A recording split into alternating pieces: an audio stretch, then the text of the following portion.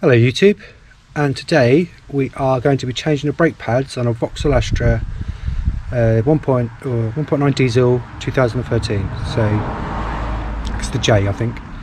So first thing you need to do is get your wheel off and just inspect what you've got. So what we're going to be doing first is we're going to be taking this bolt out and then this bolt out. Then we'll reset the caliper, hang it up out of the way, remove the pads, put new hardware in, grease up new pads and stick it in. Okay, so that's the plan. Let's see how this works out. So what I like to do first is just give these bolts a little squirt of WD-40 because they've been on the car for a while and they can become quite stiff, so they're quite difficult to come off. Also, just get some gloves on, just because I don't like getting my hands dirty. So doing this yourself will save you quite a few quid to take to a garage. I'm going to be putting on Brembo pads. They were like £60 or so when I got them this morning quickly. Right, so what we're going to need is a 10mm socket to undo that first, these two fixings with, yeah? So make sure your ratchet's set in lefty loosey. Get them on the fixtures and crack them off. Let's do this bottom one first.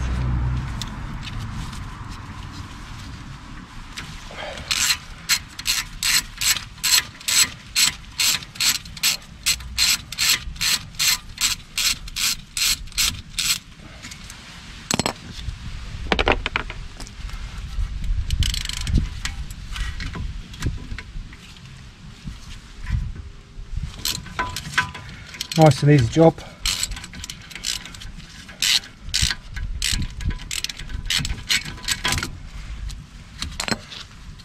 So get these out, put them in a safe place. Don't lose nothing. That'd be a nightmare. Next, the caliper should just pull out, like so. And you want to try and get it in position where you're not pulling on the brake line, because that's your brake line, okay? And then you're going to need something to compress this cylinder, piston, sorry. Right, so you can either have a brake compression kit like that I bought off Amazon, or a G clamp or some sort, but something you need to apply a lot of pressure with. So these kits come with loads of discs and stuff, but really all you need, I've already done one side of the car, is just take your old brake pad off, plop it in, and then set the compressor up. I'll just quickly get it on and then I'll show you.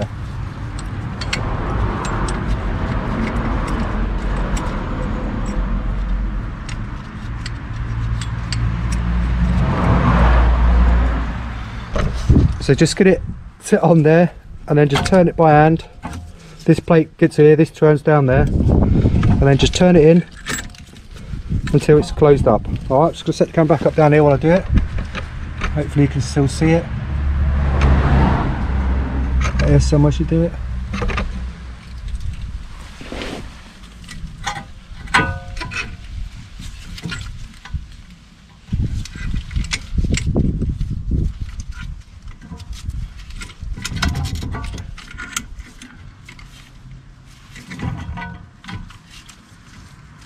So that'll make it look hard now.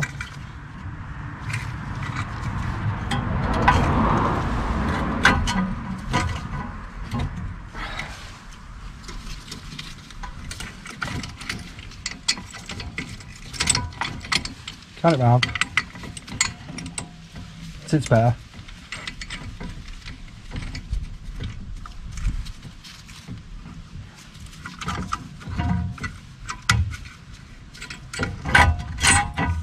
There we go. Hope you can still see that okay. So it should turn fairly easily. And when it goes tight, you know it's in far enough.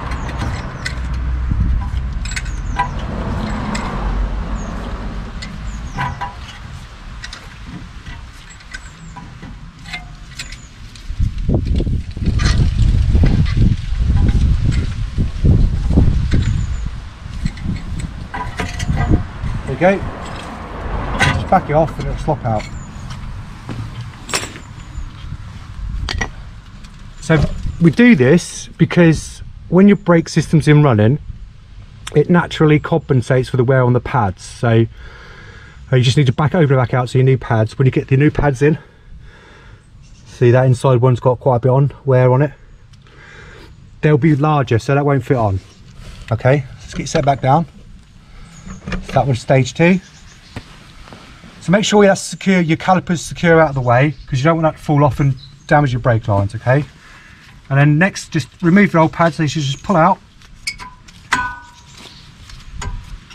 like so, and then keep them safe out of the way.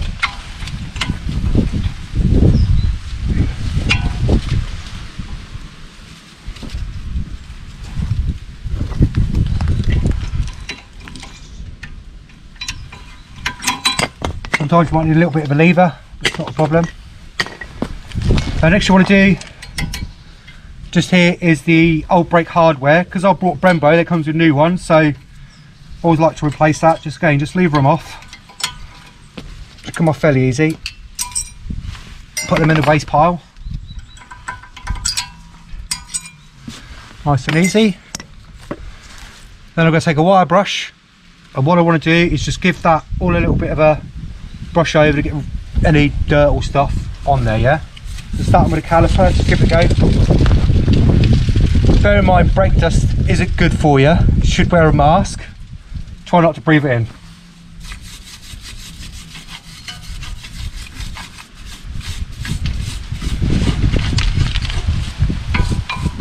Do the caliper shoe as well.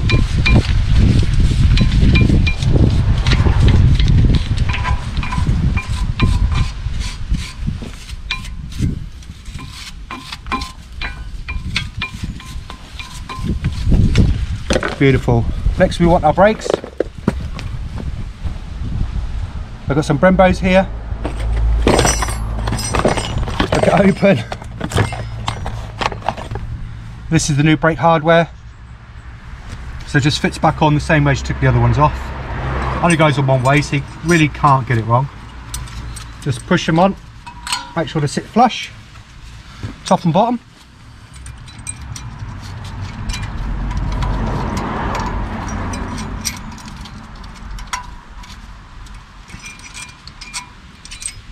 Got that one upside down, silly Billy. Perfect. So then you need to get your brake pads, your new ones. Best way to describe it. So one of the pads will have like a tab like this on it. That goes on the inside. So, but if you can't get it wrong, if you hold it up, they're shaped to the disc, okay? And then the other ones obviously doesn't have that. So before we install them,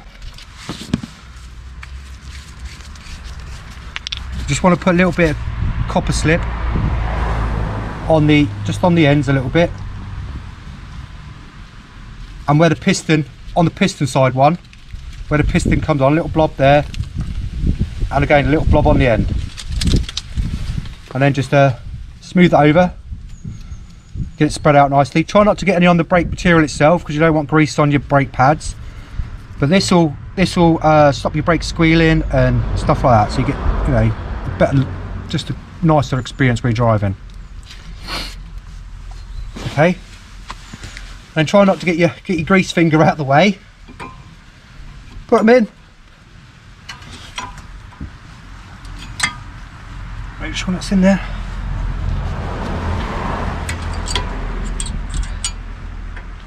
And that should, famous last words, clip into place. And then same process with the other side. Slot it in the shoe. Try not to get grease everywhere. And then clip it in. And at this point here, I like to, because I don't like getting my hands dirty, and then they're all greasy, I like to change my gloves.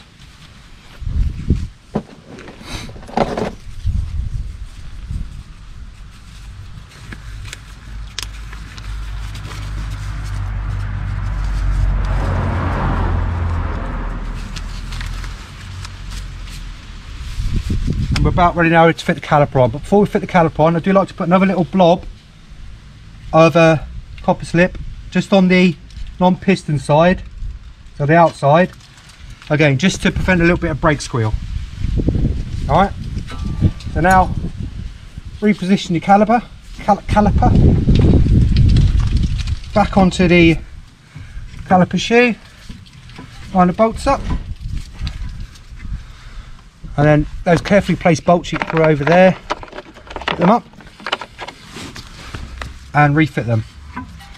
So if your bolts are in bad condition, you should get new ones, and if you've got any thread lock, just put a drop of that on there just to make sure they won't come undone.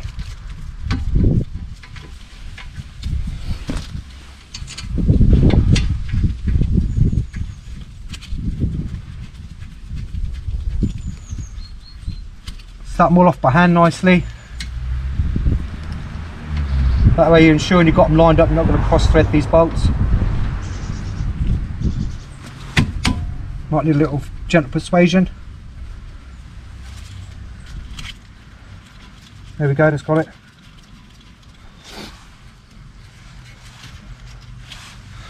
So you want to take 10mm, switch it from lefty loosey to righty tighty. See that? Switch that over. And we're going to tighten them up. So if you've got a torque wrench, you'll apply a torque wrench at the end, but I don't, because I've lent my torque wrenches to my friend and he's yet to bring them back with my axle stands. But if you don't have one, you want to do about 3 white knuckles, they'll call it, so tight but not over tight.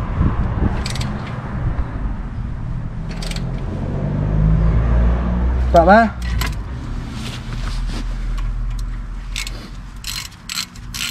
And repeat the process on the bottom.